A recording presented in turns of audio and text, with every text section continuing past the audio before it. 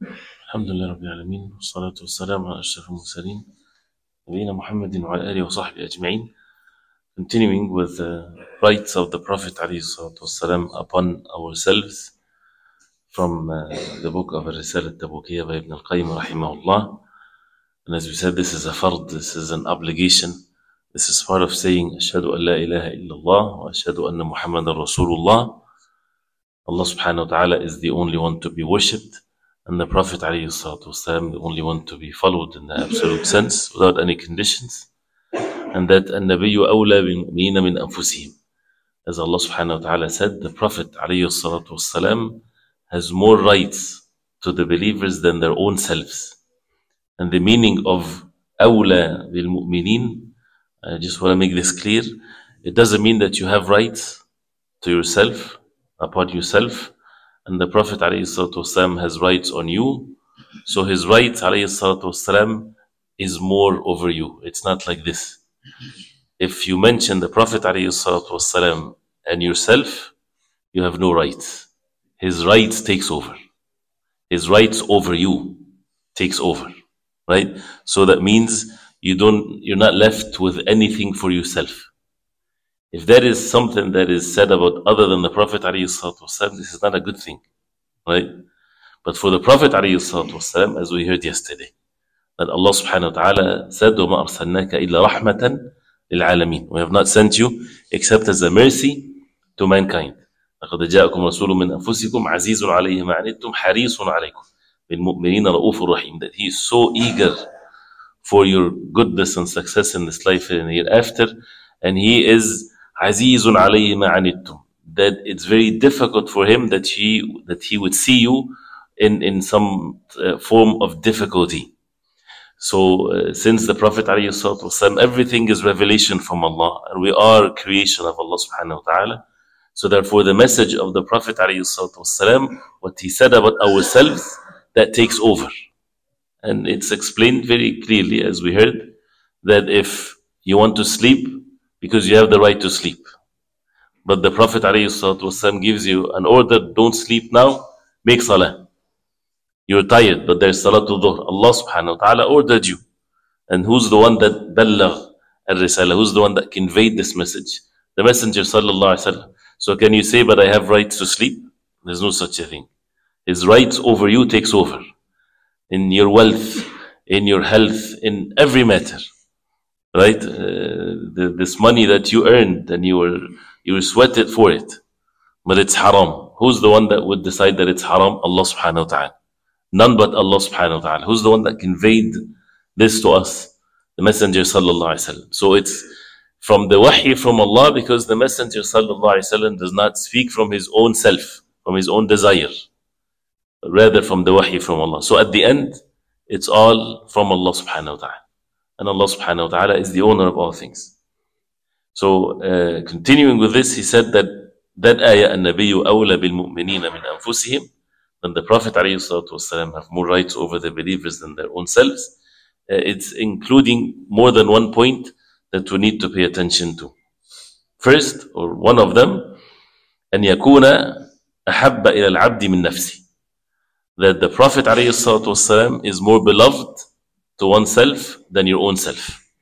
So the Prophet ﷺ, when it comes to who is the one that you love first, they keep on telling you have to love yourself first and all that. No. Yourself is second. The love of the Prophet ﷺ comes first. So this is a love that is chosen. لا يؤمن أحدكم حتى أكون أحب إليه من نفسه وولده وولده وناس أجمعين. None of you shall believe, complete their iman, till I'm more beloved to him than his own self, than his offsprings, than his parents, than the entire human beings. So the love of the Prophet ﷺ comes through. This is among all of the human beings. The love of Allah subhanahu wa ta'ala is something else. Nothing is the like of Allah, right? So that's why the love of the Prophet ﷺ, which is in that status, is because of the love of Allah. Because Allah subhanahu wa ta'ala sent the Messenger sallallahu alayhi wa sallam. So وَنَفْسُ الْعَبْدِ أَحَبُّ لَهُ مِنْ غَيْرِهِ. And oneself, you love yourself more than anyone else, and as we said, in the Day of Judgment, it becomes clear. how a person would even flee from everyone to save his own self. ومع هذا يجب أن يكون الرسول أولى به منها. And since the Prophet ﷺ, even the person didn't see the Prophet ﷺ, didn't meet the Prophet ﷺ, but since the Prophet ﷺ, adding to what mentioned before, he has more rights over yourself than your own self, and he loves yourself more than you love yourself, because he was sent as a mercy to all mankind, and he wants what is best for you. So a human being can ruin himself. A person can be an enemy to himself if he ruins himself. Does it make sense? So if someone goes into the road of destruction, destroying himself, he's an enemy to himself. So when someone come and pull him away, if someone wants to commit suicide, for example, what do they do with someone that is about to throw himself from a cliff or from a bridge or something? They would make all kinds of tricks first, but then they might come and push him a very strong push away from what he's throwing himself into, and he might even get wounded. Why? To save him from death. And people will call them heroes, and they did a great job. But if you zoom into the action itself, oh, he pushed them. They pushed this poor guy. Why would they do that? Leave him alone. So this is a very small example that we can relate to. Imagine then the entire life and whatever it contains. And the Prophet ﷺ, he mentioned something in the meanings of which, that مثلي ومثلكم, the example of myself, meaning the Prophet ﷺ, and the rest, everyone else, is like someone, he wants to throw himself into the fire. وأنا آخذ بحجزكم, and I'm grabbing you from al-hujaz. Al-hujaz is your waist belt, or from your waist. I'm pulling you from your waist. وأنتم تقحمون فيها, but you keep on refusing and pulling yourself to throw yourself into the fire, and I'm pulling you away from the fire. I'm trying to pull you away from the fire, and you keep on pushing yourself into the fire. And the Prophet ﷺ, he speaks from wahy. So this is exactly what is the relationship between the Prophet ﷺ and his ummah. So when someone disobeys the Prophet ﷺ, he's disobeying because of his own desire, because he wants to make lots of money, because he feels this way, he desires this way. He is taking the road of throwing himself to the hellfire. And the Prophet ﷺ is saying to him, no, do not do that. So who loves this individual more? That individual love himself, or the Prophet ﷺ love him more? So this is something that is part of al-Iman. Part of al-Iman, that the love of the Messenger ﷺ more than oneself. And this is how a person becomes a mu'min. Otherwise, the Prophet ﷺ negated al-Iman from him, till he loves the Prophet ﷺ more than his own self. And by necessity, if that's the case, what does that mean? Al-lazim. Al-lazim is, by necessity, ويلزم من هذه الأولوية والمحبة كمال الانقياد, the full submission, the obedience, to be pleased, the obedience, submission to the orders of the Prophet ﷺ, his sunnah ﷺ, and to be pleased with it, to be happy that you get to know the way the Prophet ﷺ, even if it's against the entire life that you lived upon something else. Now you see clearly with matters of knowledge that this is the way of the Prophet ﷺ. That's why they, when they always say al-naql al-sahih, the authentic narrations that we get to know from the Prophet ﷺ, comes before anything, and comes before al-aql, the reason, one's reason. So once a person get to know something like this, even if it's physically requires for him to be patient, and requires for him to sleep less maybe, or to go against his sinful desires, but in his heart he's pleased. He's pleased with the fact that he got to know the way the Prophet ﷺ, with taslim, submission. And this is all by necessity what brings as a result of the love in general, and the love of the Messenger sallallahu alaihi wasallam, and to choose that more than anything else. And this, in as far as any Muslim would agree to this, inshallah ta'ala. But then when these things are put into the test, a person has to be truthful and not to reject the words of the Prophet ﷺ. The fitan. Some people, they don't even accept the hadith of the Prophet ﷺ because it doesn't make sense to them, to their own weak and deficient mind. And this is the first fitna, the first corruption that ever happened to humanity. And who's the leader in this? Iblis. Iblis, he was the first one to initiate putting one's reason before the wahy from Allah. When he was commanded to make sujood to Adam alayhi salam, who's the one that is ordering him? Allah subhanahu wa ta'ala. And why did Iblis refuse to make sujood to Adam? He used his own reason. قال أنا خير منه خلقتني من نار وخلقته من طين. He said, I'm better than him. You created me from fire and you created him from mud. So he used a reason. Jinn and human beings, they have the ability to see something and to make conclusions. Reason. So that's the first sin that was committed. It's because of this evil thing. When a person would put forward his own reasons before the wahy from Allah. And then they would say, oh, when you say, keep on saying submission and the understanding of the Quran and the Sunnah, the way of the Sahaba radiallahu anhum, that means we don't have uqul, we don't have reason. Reason is such a respected thing in the deen of Islam. And the verses of the Quran, أَفَلَا تَعْقِلُونَ, ayat for those who have aql, for those who have reason. No doubt about this. And who's the one that created our minds and our reason? Allah subhanahu wa ta'ala. And when you say your reason, based on what? Can a baby do the same thing? No. Why? Because he's not developed yet. He doesn't understand what reason is.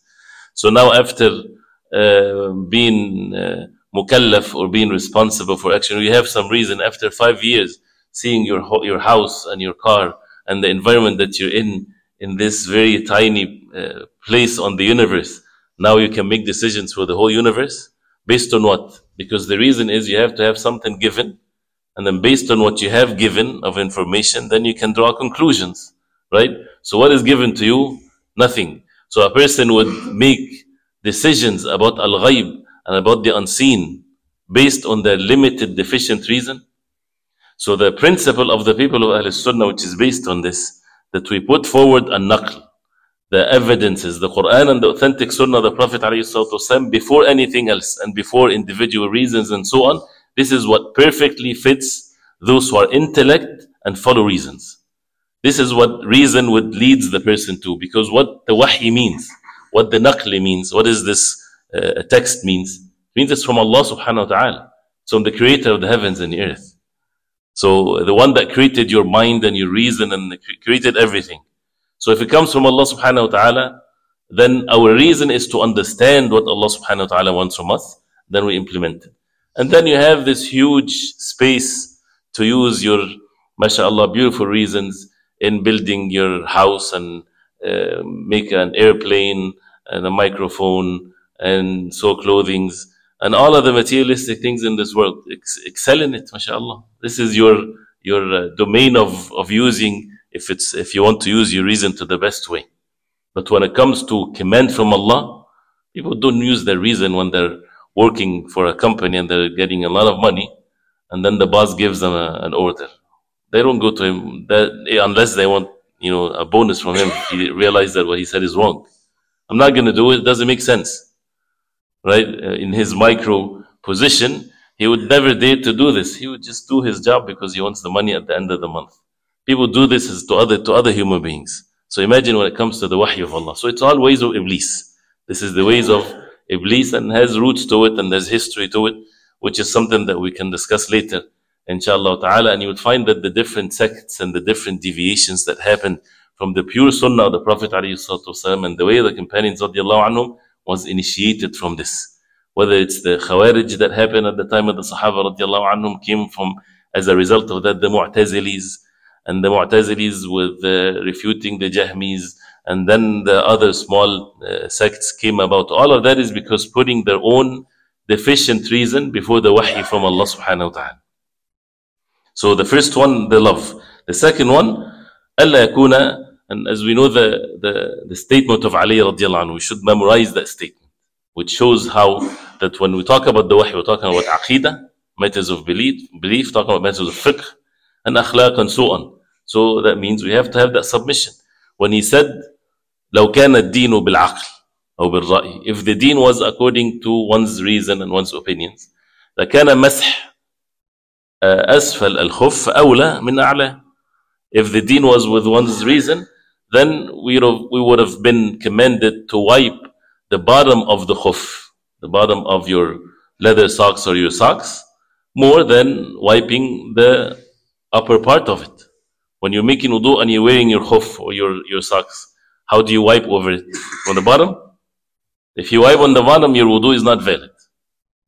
But it makes sense, your sense, our sense. If it's about cleaning, this is what we touch the ground with. So you're walking with your socks or with your sock, you want to wipe the bottom of it. No, you wipe the top of it. Because this is what the Prophet ﷺ did. So if someone says, but this and that, that means his salah is not valid, his wudu is not valid. And who said that it's about cleaning to start with? This is your own assumptions. So the false assumptions leads to the false conclusion. Right? And this is the same thing with even the names and attributes of Allah. When people deny some of the attributes of Allah. Why? Because they start making similarities between themselves and the attributes of Allah. They say, oh, how can Allah subhanahu wa ta'ala have this? No. Why? Because they already made the assumption that Allah subhanahu wa ta'ala is like His creation. And nothing is the like of Allah. So when they made this assumption, then they said, astaghfirullah, we can do that. So they denied it. Don't make the first assumption so that you don't fall into more deviations. Right? Nothing is the like of Allah subhanahu wa ta'ala. The second point, quickly inshallah. So the first one is the love. And it's very convincing even with reason that the love of the Messenger sallallahu alaihi wasallam comes before anything. And the ayah in Surah at-Tawbah states this. And we are going to be put to test to this. In our wealth, in our health, in our families, in our relationships. Who comes first? Second one, أَلَا يَكُونَ الْعَبْدِ حُكْمٌ عَلَى نَفْسِهِ أَصْلًا. Al-hukm is the ruling. We're talking about our own selves. So he's saying that the hukm of the Prophet ﷺ, when you think of it, and you leave it to someone to put it in nice words, we're talking about this subject, you'd say the hukm of the Prophet ﷺ, the ruling from the Prophet ﷺ comes first before your own self making ruling upon yourself, right? No. He says, أَلَّا يَكُونَ لِلْعَبْدِ حُكْمٌ عَلَى نَفْسِهِ أَصْلًا. That the abd, that the slave of Allah, that the person has no hukm, he has no even decision, no decisions or judgment upon himself, aslan, from the very beginning. There's none. بَلِ الْحُكْمُ عَلَى نَفْسِهِ لِلرَّسُولِ صَلَّى اللَّهِ عَلَيْهِ وسلم. But rather the hukm, the ruling, the judgment that you would have upon yourself is to the Messenger sallallahu alayhi wa sallam. So, يَحْكُمُ عَلَيْهَا أَعْظَمْ مِنْ حُكْمِ السَّيْدِ الْعَبْدِ. He makes that judgment or the ruling more than the ruling of a master over his slave. So, for example, this is very clear. If you have a dispute or you don't have a dispute. So you want to know what to do with, how to treat your wife. Right? How to deal with your wife. So, your wife, her name is this. And she acts like this. And you know her very well. Right? And you would say, this type of person, the only thing that works with her is this. Because I know her better than anyone else. Right? So you made your own judgment. No. There is no ruling for you over her to start with. You first get to know, if it's easy, and of course with ilm, what is the ruling? If the Prophet ﷺ would sit and he would make a judgment with your relationship with your wife. And he would say, you need to do this. So, do you have any room for yourself? No. Because the Prophet ﷺ speaks from wahy from Allah. So, and this is in any matter in our life. So whether it's how to deal with things and the same rulings of every matter, whether it's money, whether it's jobs, whether it's occupations, whether it's how to make salah. Right? So some people, they say the way even when you stand in the salah, it makes sense this way, it doesn't make sense that way. Just about submitting oneself to what has been authentically proven from the Prophet ﷺ in all matters. But see how the adab and the hukm of the Prophet ﷺ is what we start with. Not that you make a hukm and then let's see what did the Prophet ﷺ would say about this. Know that before you do that, you want to know first so that you can apply. Ya alladhina amanu la tuqaddimu bayna yaday Allahi wa rasuli. Do not go forward when it comes to Allah and His Messenger sallallahu alaihi wasallam. That means do not decide and then see what's the situation. That you have to know first and then you go about with your life. And he says, فَلَيْسَ لَهُ فِي نَفْسِهِ تَصَرُّفٌ قَطْ إِلَّا مَا تَصَرَّفَ فِيهِ الرَّسُولُ الَّذِي هُوَ أَوْلَى بِهِ مِنْهَا. All of that is from the ayah. So you don't do anything about yourself. As people, they think you have the right to do whatever. Person can sign a paper saying that if this organ fails, don't give him medicine. Or you're making decisions for yourself. No, it's not permissible to make decisions for yourself. You wait to see what the Prophet ﷺ, the deen of Allah, is calling you to be upon. So that has rulings to it. Depends on the person. There's no one answer to everyone. So things like this in every matter.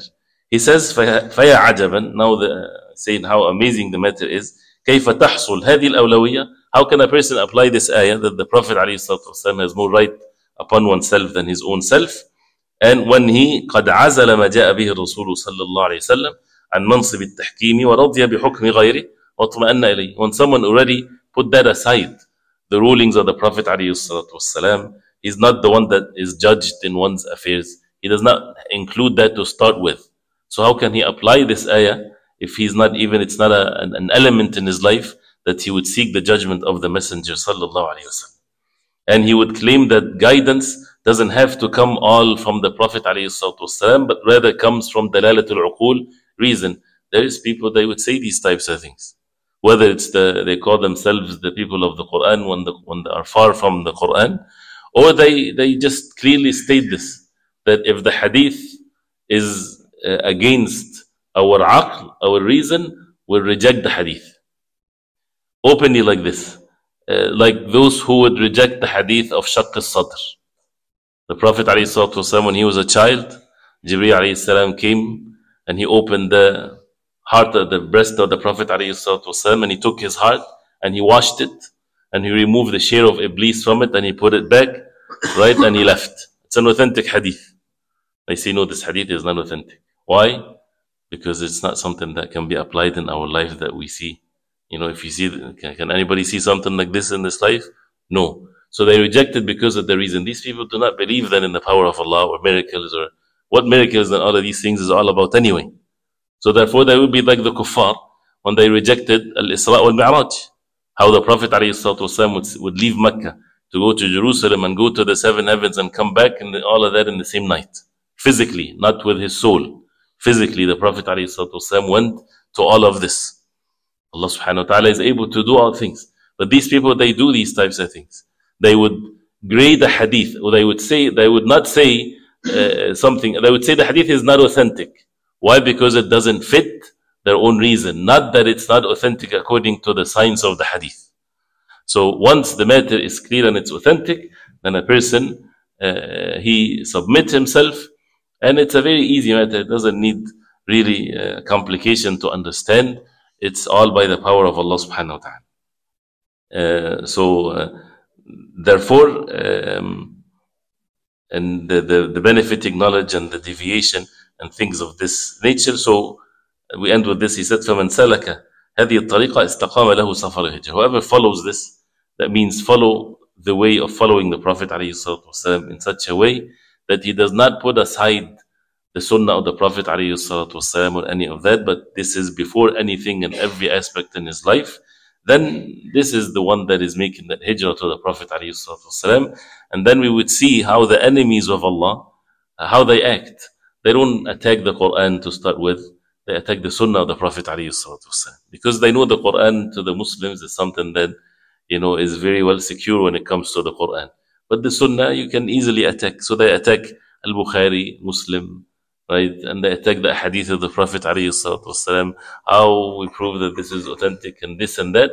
So that what? So that people would turn away from the sunnah of the Prophet ﷺ. Then the next step is to attack the Quran. This is a very well planned plan of Iblis and the helpers of Iblis. Even if the person looks like he's sitting even in the masjid saying something like this. If he's sitting in the masjid, he's Iblis. Iblis had sent him to call the people to reject the sunnah of the Prophet ﷺ. He won't say it directly like this, but he'd say the sunnah is not that important. The most important thing is the Quran. He is Iblis. Just take it like this. Treat him like Iblis. And what do you do with Iblis? We don't see Iblis to beat him up. we don't listen. We run away from him. So we run away from listening to the whispers of Iblis. So, and many, if you really look into how things are in the world that we live in, you would discover many things in the light of the wahy from Allah subhanahu wa ta'ala that people invented because of this dilemma of putting forward one's reason before the wahy, and sometimes it's because people do not know the wahy. So as a result of not knowing the Quran and the Sunnah of the Prophet ﷺ, and you have a situation, you have to make a decision. So it's a normal thing, not necessarily that the person is Iblis, but what you're gonna do? You're just gonna make a decision. But without knowledge, then you're gonna easily to follow the ways of Iblis. Like even in a masjid, I don't want to go into the details. The masjid, we need to make a decision about something, right? And other masajid are doing this, and people are doing this. Yeah, it makes sense this way. You know, there are sisters coming, and we need to make a lecture. So brothers give a room, and we'll all sit together, because otherwise they won't understand what we're saying. And people would look at us as people that have issues with women and things like this. So it makes sense that way. No ilm of the deen. Where is the way of the Prophet ﷺ? And decisions are made, and people like it, and people would find that there's nothing wrong with it. Did they refer first to the way of the Prophet ﷺ, or is just something that this is what fits the environment that we're in? Or the maslaha, the benefit that we're having necessitates this? And you would find young people doing this, are making decisions, and no shuyukh, no ilm, nothing whatsoever. It's all the aql. The reasons comes before the naql. The evidence is from the Quran and the Sunnah, and the naql requires ilm again, not also young people that looking at the hadith and making decisions, rather to refer to the well-established knowledge of this deen of Islam is not just from yesterday, it's from the time of the Prophet ﷺ, ilm that needs to be respected and to be followed. We'll continue inshallah ta'ala because of the time. وصلى الله وسلم وبارك على محمد وصحبه وسلم.